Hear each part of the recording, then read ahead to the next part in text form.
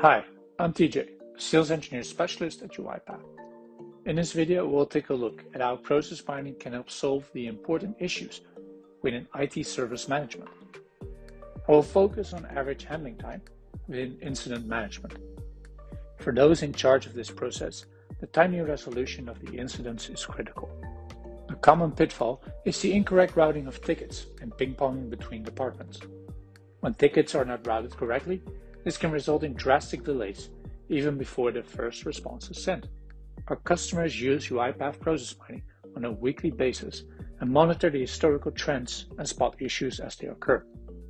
Let's take a look at how we can find the ping-ponging of cases and what we can do to resolve it.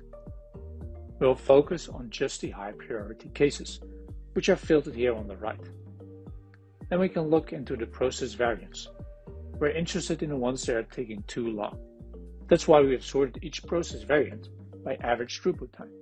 In this scenario, we see two variants that are taking longer than 2 hours to resolve, which is too long for a high priority case. As we select those two variants, we can see something striking. We can see the change assignment group activity is part of both these two variants. The changing of assignment groups usually has a big impact on resolution times. In the best scenario, there's a scheduled handoff. In the worst scenario, this can mean a wrong resolution group right from the start. This ping-ponging of tickets has a severe negative impact on the customer experience. To investigate more, we can dive into the details of one of the involved cases. Here, we can see that the incident goes through several assignment groups, starting at the general database group and back to the dispatcher called incident management, and then it is finally resolved by the team database San Diego.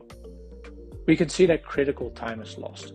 Each return of the ticket adds an average of 30 minutes to the handling.